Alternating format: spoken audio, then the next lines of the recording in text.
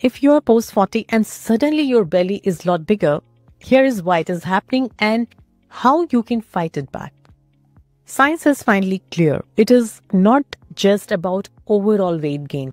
Your body is actually redistributing fat straight to your abdomen from your hips and thighs because of the falling estrogen levels. Plus, your metabolism naturally slows down with age and you start losing precious muscle, which burns calories. And your habits might have changed too, with more desk job and decreased physical activity.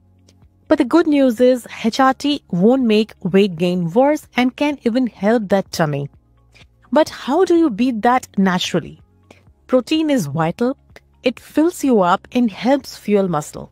Move smart. Think lifting weights that builds metabolism-boosting muscle. Cardio helps your heart and overall burn. Get serious about sleep. Bad sleep messes with your hunger hormones. Chill out on the stress. That stress hormone cortisol loves belly fat. If you need more support, talk to your doctor about medical options like GLP-1s, like Mounjaros and Wegovys.